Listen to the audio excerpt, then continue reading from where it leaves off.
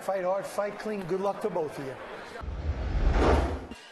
What does Glen Tapia have to do to pull off the upset? A little bit dry, but more importantly is Tapia straight up as Bernard said and pulls straight back. The problem with Tapia is the jab can be a good weapon for the opponent. The fact that he's got more lateral movement, maybe a more impressive toolkit, and we see the that wobbles Glen Tapia. And it was set up off the jab. For me to believe in Quigley, he should be able to do that. Power, but we'll see if he can. Time, stop punching. Tapia. He exposes himself. He actually went to throw the right uppercut. Left hand was not up. Goes to throw that. Quigley stayed in tight. Bit groggy because he's getting hit with some solid punches. I mean, maybe they're not. Jason Quigley maybe trying to finish him here. He needs to take his time, right, B-Hop? Well, look, we got a man hurt like this. You don't take your time. One thing he doesn't have in his corner is Freddie Roach. He didn't work with him for this fight. And Freddie, of course, one of the premier trainers for him. That's where his bread is butted. And Tapia figured, hey, I stay home and I train at home. Big right there. And the one thing you can't teach, he's getting nailed by Jason with shots like this. Nice combination there. Left hook up top and the left hook downstairs. That's what we haven't seen all night in any of the fights. This combination punching that Jason Quigley. And we put him to the Hall of Fame. Let's calm down a little bit. He's got his heavy bag right now. But I'm no knock on him, but that's what's going on right now. And Quigley should be doing these things. Too easy for him right now. He's taking his time. Body shot. He wobbles him again. There could have been a trip there, but there was actually a. But my God, you better be calm after 250 amateur fights. Are you kidding me? Otherwise, you should go in the corner. There's a touch there. Else. And a trip. That corner. So it's not the first time we see their feet.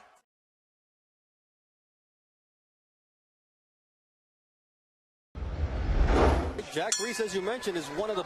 Tapia is going to be desperate now because when the referee or the commission comes to your corner, they're looking at you. He's not steady here, Teddy. Well, because he's going to walk right into the blade. I mean, really, he's going to walk into the propeller of the plane. And his punches are a little wide, and Quigley's punches are a little straight. Although he did land a good one there. As we talked about, Glen Tapia has 15 knockouts in 23 fights, and now they're going toe-to-toe in the center of the ring, B-Hop. Now, that really matter with Tapia.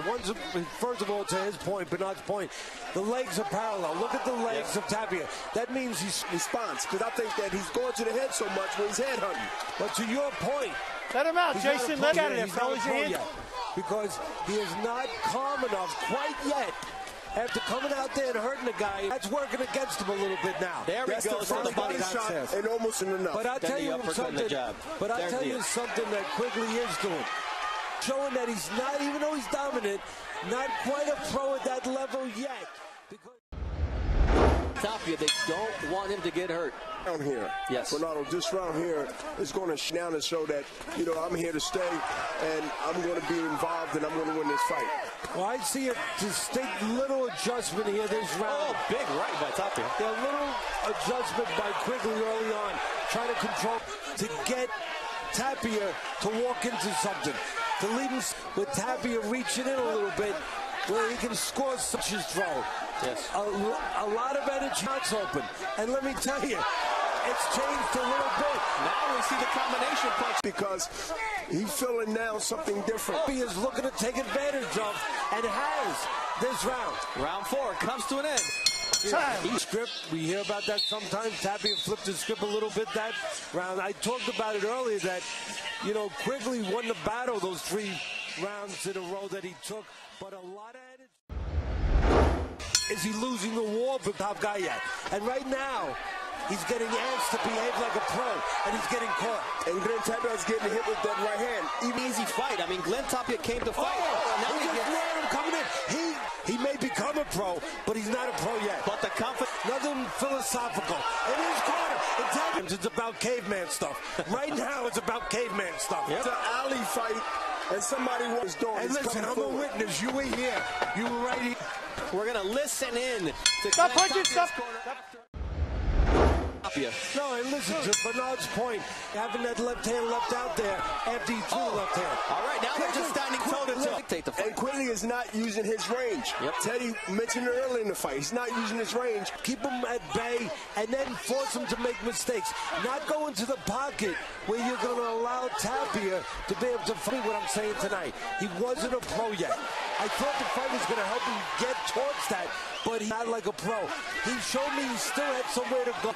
He's showing that again. He's not faltering tonight and a little vulnerable to judges, as this has been a very even fight, especially after Glen Tapia has been coming on in the last 3 rounds. We go to Time, stop punching. for Fantasy Spring. And his son has become a good trainer. Yep. Come out, you know, they start singing the songs like they do in a soccer game, and you have a good crowd again with that kind of atmosphere representing Quigley here tonight, but not going the way the crowd expected it to go. 1,800 come forward. And now we see the cut, Teddy, as I get in here. Because he's throwing every other punch, but he's not throwing a punch that really matters. About his physical exhaustion from that first 3 rounds. There's a little bit of to let your emotions get the better of you. You don't see it because pressure's coming on him. Glen Tapia. Big right hand there. He's tired. And I'm not knocking his condition. I don't know what his condition is. I think punching a straight right hand is an overhand right, sort of like a hook right, and it caught him right on the chin. To get more mileage out of that punch. Place right now. He's in a place where he's panicking a little bit. He's not a pro yet. Now, Teddy, both guys are taking a lot. Listen, I'm going to tell you my scorecard right here. 57, Tapia 66. It's going to be tough. It's going to be tough. Oh, these rounds big counter there from D-Hop. You mentioned it. It's going to be in a position to maybe finish this fight. You give someone like Tapia with a little less skills, and now Quigley start to get the better of it. Now big right hands, and that opens. Literally big. Teddy and Bernard coming out showing that he really wanted those 2 rounds to make something happen. Listen, I'm as much as anybody an advocate for looking out for the fighter, more than most people, to hear that. I mean, you got Tapia right in the middle of the stand.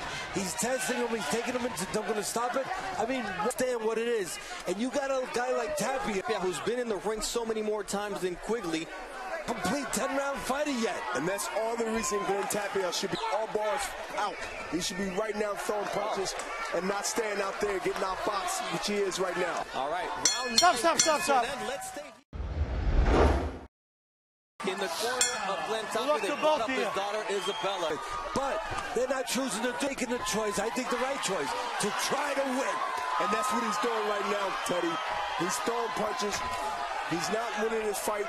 Advising him to retire, and he said, I still have something left in the tank. And Teddy, he's proven this tonight. He's throwing punches. Let's settle down, but both guys showed me something. I talked about early, but now one of the most important things, my responsibility as a trainer, is to help a fighter find his ID, who he is. He's got to find Quigley. He's got to find his ID. And I think his ID is to control the outside, not... And he can box, and sometimes you should use those. Stop. That this series would be about putting their prospects to the test. Their face, Joe Martinez with the official scores.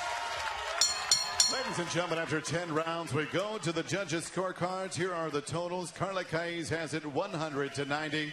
Zach Young, 99-91. And Max DeLuca has it 98-92. All for your winner by unanimous decision.